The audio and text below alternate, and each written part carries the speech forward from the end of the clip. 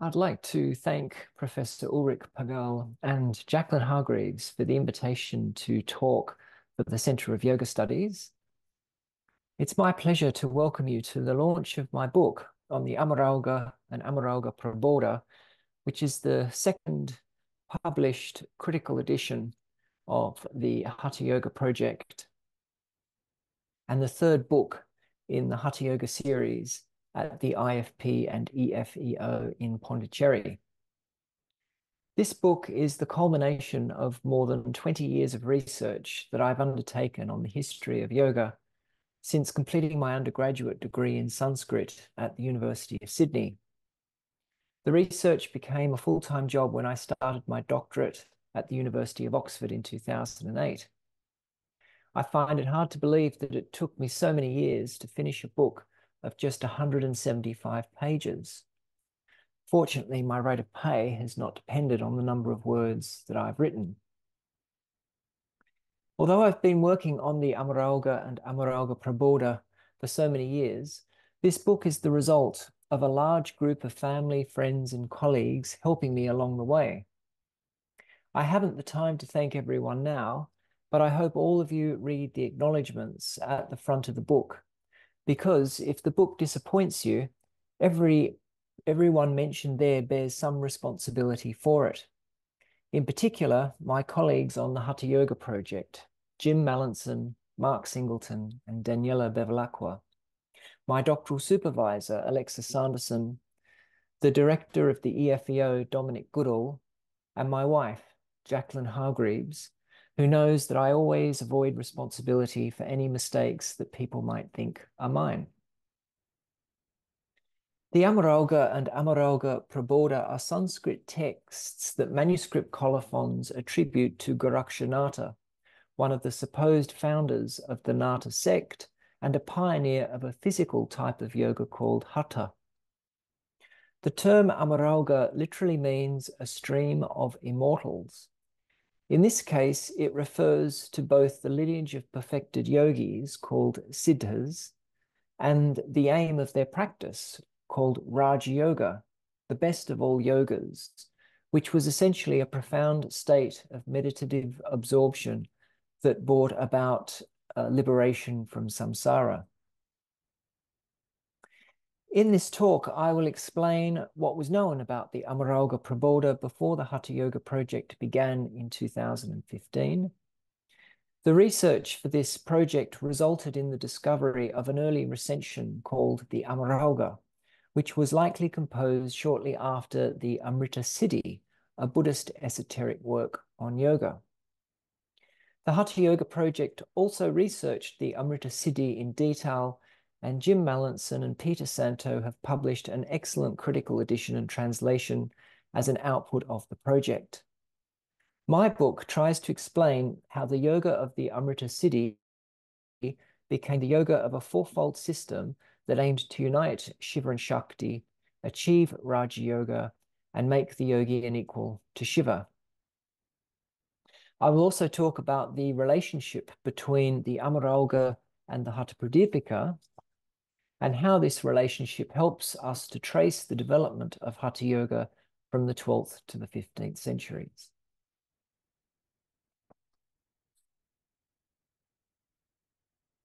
So an edition of the Amaraughaprabodha was published in 1954 by Kalyani Malik in the book that you see on the right there, the Siddha Siddhanta Paddhati and Other Works of the Nāta Yogis. The book consists of 10 texts by Matsyendranatha and his disciples. The manuscript colophon of the Amaraughaprabodha that Kalyani Malik transcribes attributes the work to Gorakṣanātha, which is why she included the Amaraughaprabodha in her book. In the introduction, these are the details that she gives about the manuscript of the Amaraughaprabodha that she used. It mentions the number D4339. This corresponds to a manuscript of the Amaraughaprabodha in the Government Oriental Manuscript Library in Chennai. I requested to see this manuscript in 2004 when I was collecting manuscripts for my first attempt at a critical edition of the Amanascar. And at the time, I was told that the manuscript was badly damaged and it was not accessible to anybody. And then since returning to the library, I've been told that D4339 is no longer available. So it's possible that this manuscript has been lost.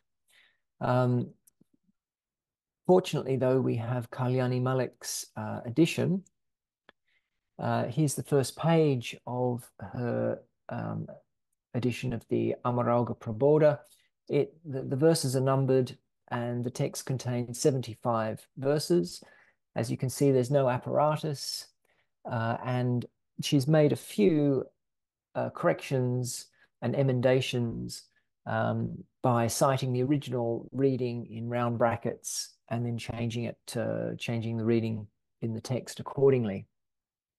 However, I've also noted that there are some tacit emendations and corrections, and perhaps also some mistranscriptions in her edition, because the first 10 or so and last 10 verses of this manuscript have been transcribed in the descriptive catalogue of the Government Oriental Manuscript Library. And there you can see that there are some differences between that transcription and Kalyani Malik's edition. The first serious scholarship that was done on the Amaraughaprabodha in terms of trying to date and the text and understand it within the wider range of literature on Hatha Yoga was done by Christian Buoy in his book on the Yoga Upanishads, published in 1994. There he notes that the Amaraughaprabodha is the source of 20 or so verses on Hatha Yoga that are in the Hatha Pradipika. Christian Buoy was able to identify various texts that have similar material to the Hatha Pradipika, and therefore he proposed that the Hatha Pradipika was largely an anthology. The Amaraughaprabodha was one of those source texts, so he dates the Amaraughaprabodha to sometime before the 15th century. Jim Mallinson had also noted that the Amaraughaprabodha has a verse in common with the Haṭhayoga Shastra, that being an original text. I noted in my doctoral thesis that the Amaraughaprabodha has a verse in common with the Amanascar, and it's also clear that the Amaraughaprabodha is a compilation because it cites a verse with attribution to the Sri Samputta, and it mentions another text called the Amaraugha Samsiddhi towards the end of the work, and seems to summarize the yoga that's in that text. So the scholarly consensus in 2015 was that the Amaraughaprabodha was not one of the earliest Haṭha and Rājayoga texts because it borrows from the Amanascar and the Haṭhayoga Shastra, but yet it nonetheless predates the Hatha Pradipika, so this means it was probably written around the 14th century. In our proposal to the European Research Council for the Hatha Yoga project, this is why we sort of listed the Amaraughaprabodha somewhat down the list at number 6, thinking that that the earliest texts on Haṭha and Rājayoga at this time were the Amrita Siddhi, Haṭhayoga Shastra, Gorakṣa Shataka, and so forth. So when the Hatha Yoga project started, I went to India to collect more manuscripts of the Amaraugha and other texts that we were proposing to edit. And I came across another manuscript at the Government Oriental Manuscript Library in Chennai, which you can see here. It's written in Grunta, an older style of Grunta, maybe dating to the 18th century. It's complete and legible. It contains, however, only 46 verses. And as you can see there, the colophon, which I've put at the bottom left there, calls the text the Amaraugha and attributes it to Gorakṣa. At the Adyar Library and Research Centre in Chennai, I came across another manuscript of the Amaraugha, It too contains only 46 verses, and as you can see there in the colophon, calls the text the Amaraugha and attributes it to Gorakṣa. This is also written in Grunta, but it's a more modern style of Grunta, sort of running writing style, which I find a lot more difficult to read, but it probably dates to the late 19th or perhaps even early 20th century. Nonetheless, these two texts are independent witnesses. It's not the case that this more recent manuscript is a copy of the earlier one. They both have different mistakes and readings. So I, at this stage, had two versions of the Amaraugha, one with 46 verses and one with 75 verses, called the Amaraughaprabodha. So the first thing that I had to do was to compare them to see what the relation between the two texts was. Well, to me, it became quite clear that the structure of the Amaraugha was more coherent than that of the Amaraughaprabodha.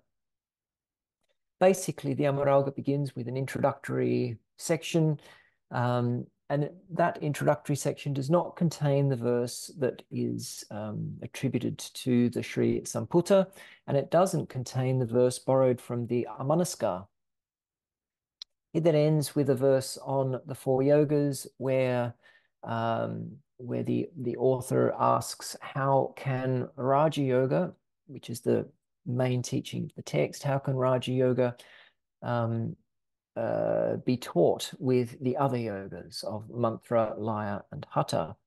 And this, of course, leads to the larger section of the text, which is a discussion on mantra, laya, hatha, and Rajayoga. And then the text ends with a very short conclusion. Well, with the Amaraughaprabodha, of course, we get the verse on the Amanaskara and the Sri Samputa in the introductory passage. And then we have the same verse here, verse 17, as opposed to verse 14 in the Amaraugha, that asks how Raja Yoga can be taught with mantra, laya, and Hatha Yoga.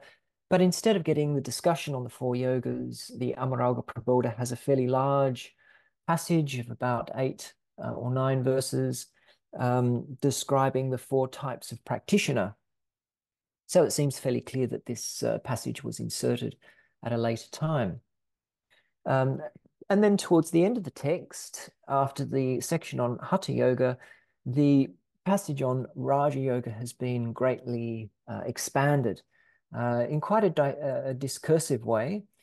There are sections of this passage that don't seem to be connected to the rest of the text, such as a practice about retaining the elements within the body to bring about immortality. Not clear whether that's a technique of Raja, Mantra, Laya, or Hatha Yoga. And it's there that we also get the verse that's been borrowed from the Dattatreya Yoga Shastra, as well as the reference to the Amaraugha Samsiddhi. So it's quite discursive and certainly not as concise and cohesive as the end of the Amaraugha. So I concluded that the Amaraugha was the earlier work that was an original composition, whereas the Amaraughaprabodha was a later redaction that had drawn material from other sources.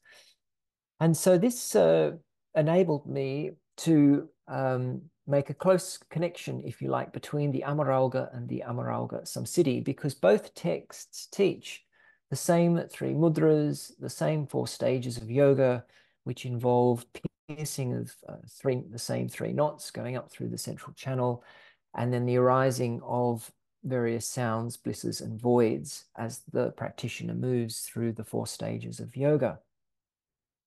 So these are both in the Amaraugha and the Amritasiddhi. The Amaraugha calls this practice of the 3 mudras and 4 stages Hatha, and there it's one of 4 yogas, as I've mentioned, mantra, laya, hatha, the first 3 being auxiliary practices, if you like, that are supposed to achieve Raja Yoga, the 4th yoga. Whereas in the Amritasiddhi, the practice of the 3 mudras and the 4 stages is just the yoga practice that the text teaches. The 4 yogas in the Amaraugha are absent. The Amaraugha contains Śaiva concepts such as kuṇḍalinī, uniting Shiva and Shakti at the Brahmarandhra, the aperture of Brahma at the top of the head, dissolving the universe into the linga. It's undoubtedly written for a Śaiva audience.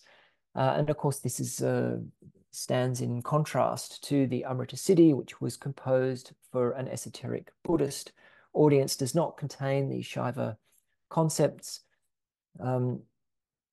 And so it's quite clear that this practice of the 3 mudras and 4 stages of yoga is the same in both works, but in the Amaraugha, it's been adapted and repurposed for a Śaiva audience. And more generally, I would say the Amrita Siddhi emphasizes the raising of bindu, that's generative fluid within the yogin's body, moving it up through the central channel to replenish the moon in the head, which thereby brings about immortality. Whereas this process is not discussed much. It is mentioned in the introduction of the Amaraugha, the fact that bindu and nada are 2 great medicines for the yogi. But there it says, even having known that much, one needs a guru in order to achieve immortality. So also in the section on Haṭhayoga in the Amaraugha, bindu is not mentioned at all. Perhaps the reason for this goes back to a verse in the introduction, which says that Haṭhayoga is twofold, because its practice may depend on either nada, the resonance within the body, or generative fluid. And so it would seem that the Amaraugha is teaching the version of Haṭhayoga at that time that focused more on the practice of generating different internal resonances within the body. And this is consistent with the definition of Haṭhayoga, perhaps one of the earliest definitions that we have, that says that this type of yoga is accomplished by the breath and internal resonance, bindu not being mentioned. But nonetheless, the Amrita Siddhi and the Amaraugha were probably composed at the same time in the same place, or perhaps within the same region of India, which is northern Kerala, modern-day Mangalore, where a particular Siddha mentioned at the beginning of the Amaraugha, Siddha Buddha, was said to have lived. And of course, the Amrita Siddhi is a work attributed to the Siddha Virupaksha, who was also known to have resided in that area. And this is, of course, quite important for locating the, I suppose, the social history around these 2 texts, that being that we see Buddhist communities starting to convert en masse to Shaivism, and that perhaps explains how this yoga of the Amrita Siddhi was borrowed and repurposed for a Śaiva audience in the Amaraugha. So looking at the Amaraugha and some of the salient features of that text, we can start to trace how other Haṭha and Rājayoga texts composed after it, in a sense borrowed but also reformulated some of its teachings. And of course, all these texts that you see here were source works for the Haṭha Pradipika, which we believe was composed in the 15th century. So the experimentation and development that we see during this time was occurring between the 12th and the 15th century. So if we look at these one by one, the Yoga Bija, for example, teaches the same 4 yogas, mantra, laya, Haṭha and Rājayoga. And it also teaches a practice of Shakti Chalana that has some similarities with that of the Amaraugha, such as moving prana up through the central channel to pierce the 3 knots. This practice of Shakti Chalana is also similar to that mentioned in the Gorakṣanātha, where the same 3 knots are pierced. But the Gorakṣanātha does not teach the 4 yogas, which is why I've placed it in square brackets there. There's also some similarities between the Amaraugha and Yoga Taravali. The Yoga Taravali has this Haṭha Rājayoga format, and it teaches a very simple practice of applying 3 internal locks They are the root lock, Mula Bandha, the chin lock, either called Kanta Bandha or Jalandhara Bandha, and Uddiyana Bandha during a breath retention. Well, the Amaraugha teaches two of those bandhas, Mula Bandha and the chin lock, as part of its practice of the three mudras. So it seems the Yogacaravali, perhaps the innovation there, was the introduction of the third lock, the third bandha, Uddiyana.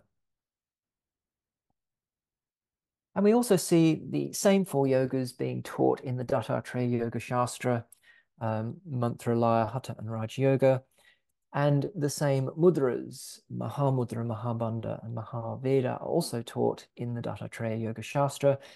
This work is a syncretic text that's bringing in more practices. It has a collection of 10 mudras instead of the 3 that we find in the Amaraugha.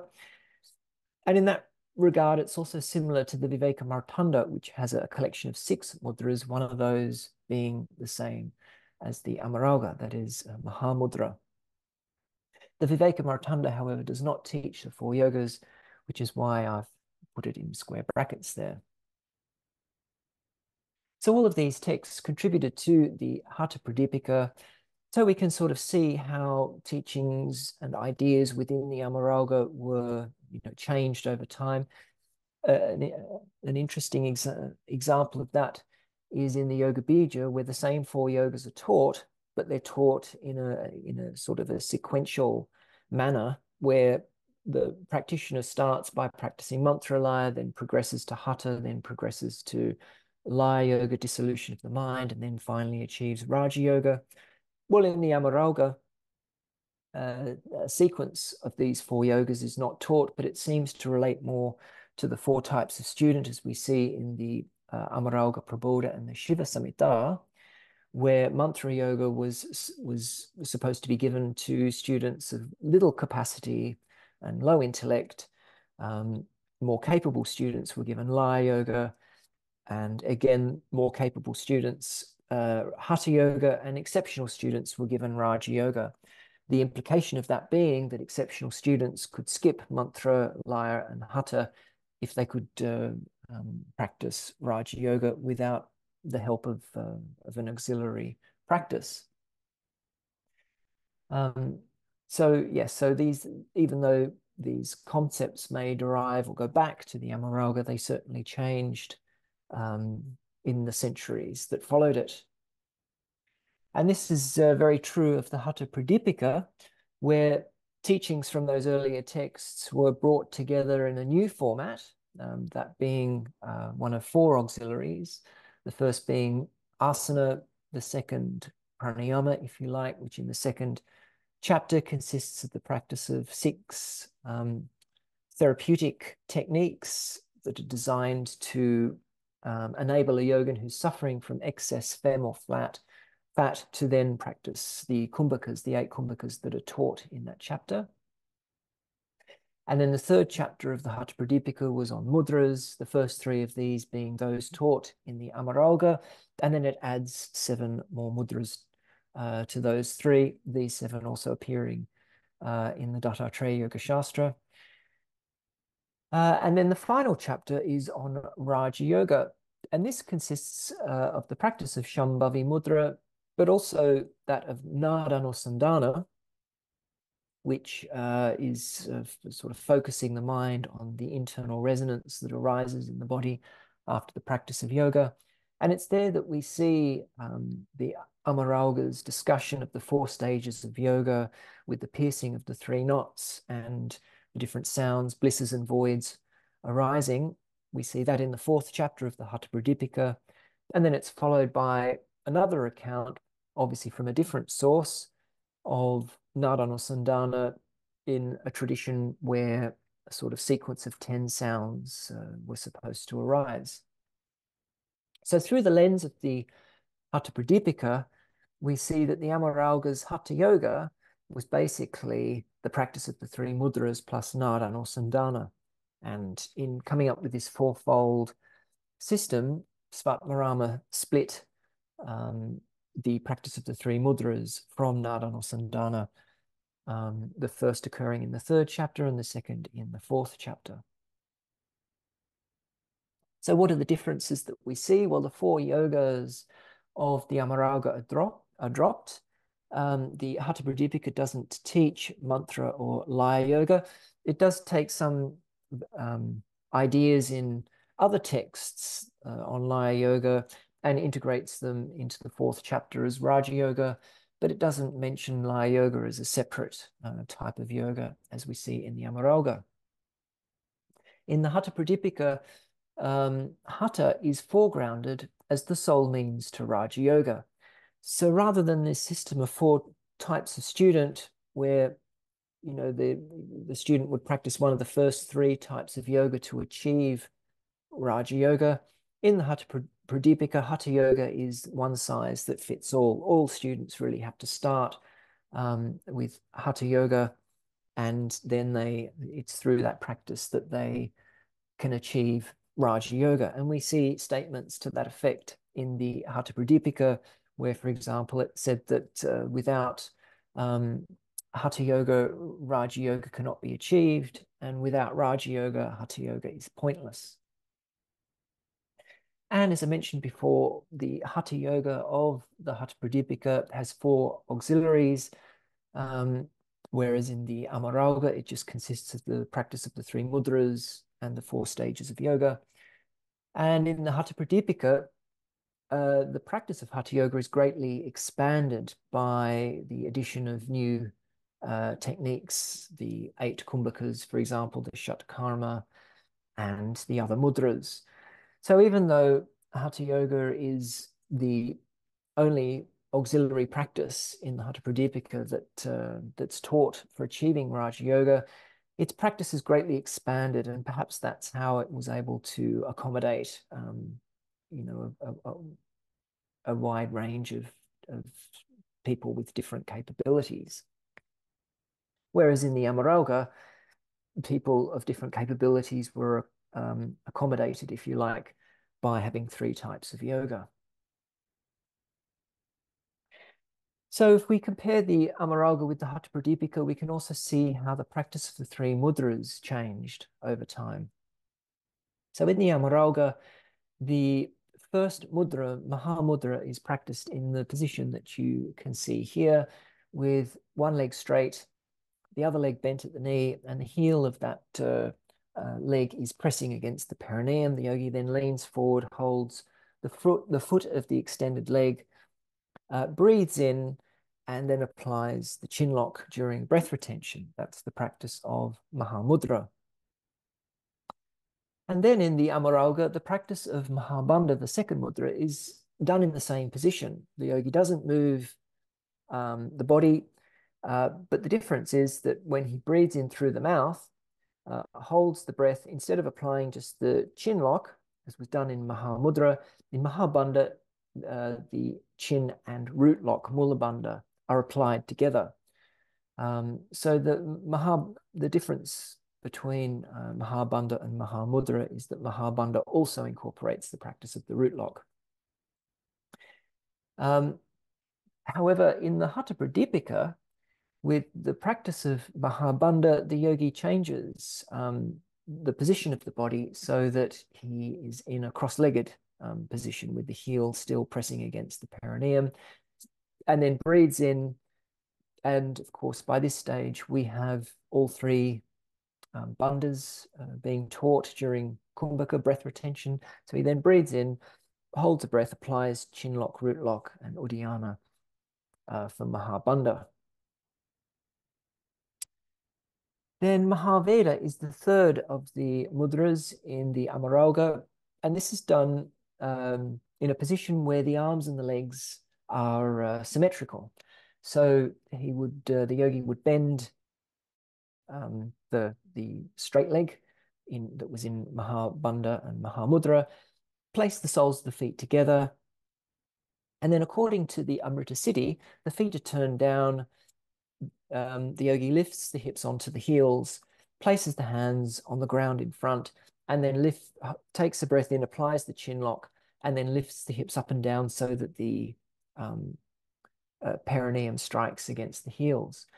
In the Amaraugha, the practice is not so clearly described, and it is possible and this is what I speculate in the book, that it was still done in a seated position, but with the heels together, the knees wide, and sort of lifting the body from that position and striking the perineum against the heels.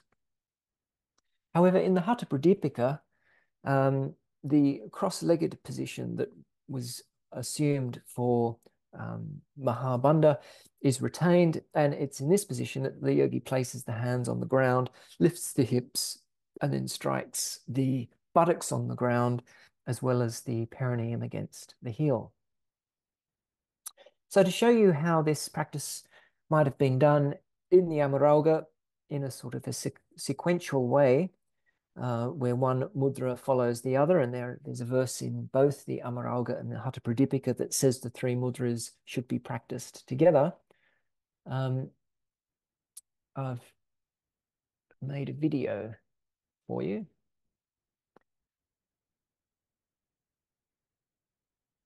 So this is the practice of Mahamudra, holding the foot, breathing in through the mouth. Text explicitly says through the mouth, applying the chin lock, heel of the bent leg pressing against the perineum, and then exhaling through the nose.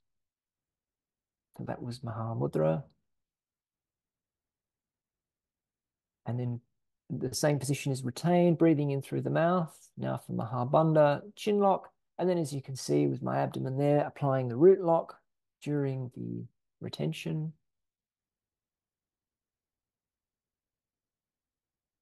And then exhaling through the nose.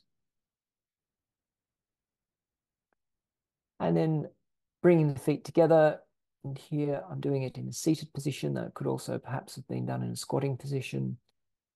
I'd breathe in, chin lock, and then I start to tap the perineum against the heels. So this is Mahaveda, and it's supposed to push the prana up through the central channel so that it pierces the granthis, the knots that block the central channel. And then moving to the second side, extending the other leg, keeping the heel, the bent leg against the perineum, breathing in through the mouth, and just applying the chin lock.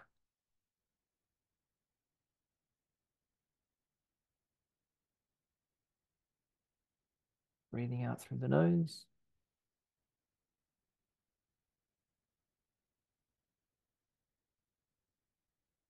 And then breathing in through the mouth. This is for Mahabandha. Chin lock, and then root lock, which is gripping the anus while the breath is held. The text doesn't tell us how long the breath was supposed to be held for. I'm just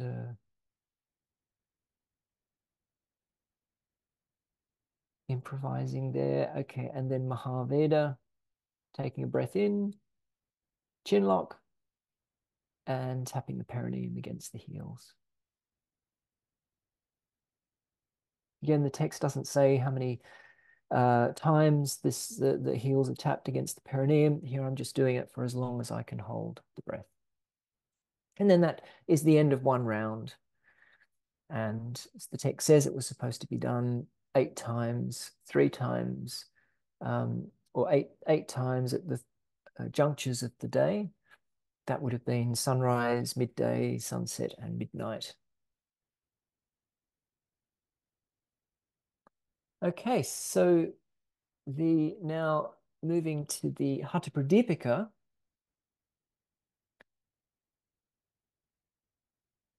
Mahamudra, the first of these, was done the same way. So breathing in through the mouth. And early manuscripts of the Hatha Pradipika retain that reading. Later ones have written out the fact that you're supposed to breathe in through the mouth. And you apply the chin lock. And then exhale through the nose. And then for Mahabandha, one moves to a cross-legged position, keeping the heel of the lower leg against the perineum, and then breathing in through the mouth. And then chin lock, root lock, Uddiyana, all 3 bandhas being applied.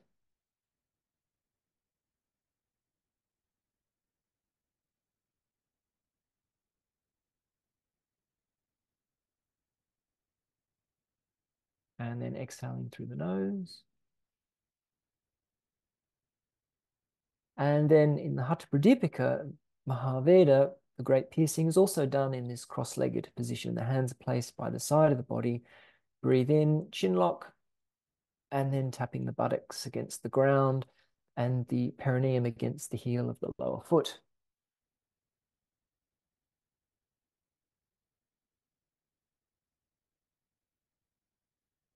And then exhaling and moving to the second side, extending the other leg, holding the foot, breathing in through the mouth and chin lock, Mahamudra.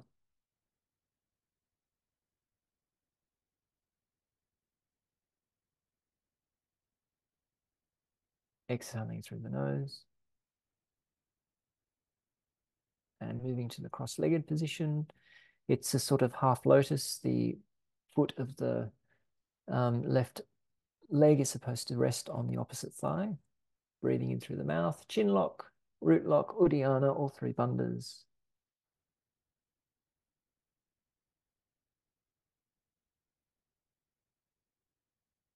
Exhaling through the nose. And then Mahaveda, the great piercing, breathing in and chin lock and tapping the buttocks against the floor and the perineum against the heel. And so that's the practice of the three mudras in the Hatha Pradipika.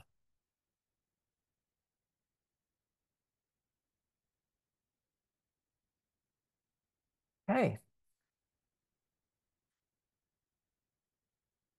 So in conclusion, the Amaraugha codified an early system of 4 yogas that feature Haṭha and Rājayoga, designed to cater for students with different capabilities. This system created a basic paradigm for integrating physical and meditative practices that endured into the modern period. The text gives us a glimpse of a sequential sequence of practice that combined breath retentions with internal muscular locks and dynamic squatting-like movements. This practice gave rise to a series of internal sounds, blisses, and meditative voids that guided the yogi's progress to Raja Yoga, which, according to the text, was a state free from mental activity that enabled the yogi to dissolve the entire universe into the linga. This Śaiva interpretation of samadhi was the goal of a physical yoga practice that had been borrowed from esoteric Buddhism and repurposed. In this system, Hatha Yoga was not only subordinate to Raja Yoga, but it was merely one of 3 options, the other 2 being mantra and laya yoga. And it was superfluous for the exceptional practitioner who was capable of attaining Raja Yoga without an auxiliary practice. Svatmarama, the author of the Hatha Pradipika, reconfigured the relationship between Hatha and Raja Yoga. He foregrounded Hatha by extending the repertoire of physical practices, by adding diverse asanas, the Shatkama and 8 kumbhakas, and dispensing with mantra and laya yoga. Svatmarama thereby proposed that Hatha was the sole means to Raja Yoga, and his Pradipika on Hatha shone its light mainly on the path rather than the goal. Until recently, the Amaraugha has remained buried in the foundations of that path. And I hope you enjoy my account of the excavations that have attempted to answer some of the fundamental questions about the history of physical yoga. Thank you very much.